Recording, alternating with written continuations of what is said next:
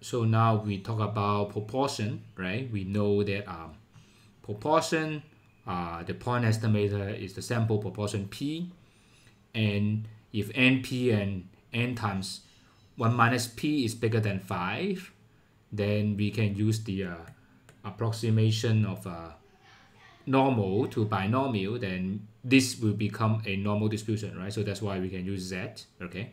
So that is approximation when NP or N times N 1 minus P is bigger than 5, then we can use that. So the example. So consider a random sample with sample size 64 and sample proportion is actually 0.3. So 95% confidence interval.